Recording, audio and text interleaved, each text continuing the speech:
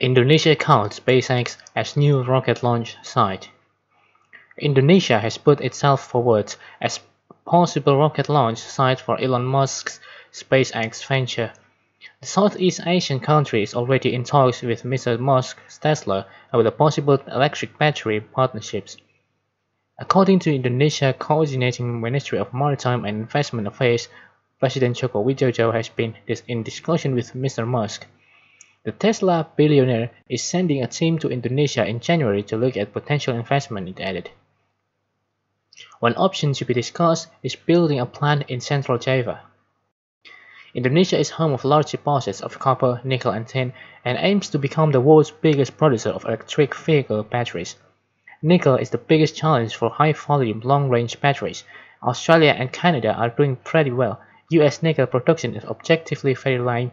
Indonesia is great, Mr. Musk tweeted earlier this year. But apart from an investment partnership with Tesla, Mr. Widodo also asked Mr. Musk to look into the possibility of setting up a space launch station in Indonesia. President Joko Widodo invited Musk to look into Indonesia as a launching pad for SpaceX, the ministry said. Indonesia's National Institute of Aeronautics and Space, or LAPAN, has plans to construct its first spaceport. It will be located in Biak, on the island of Papua. Its large-scale aerospace development needs international investors, and SpaceX is one of the possible partners it has approached. Tesla already have manufacturing presence in the region through its Shanghai Gigafactory.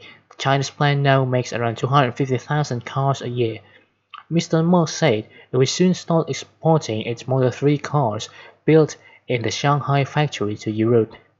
The US entrepreneur also launched the latest prototype of the Starship vehicle from Texas last week.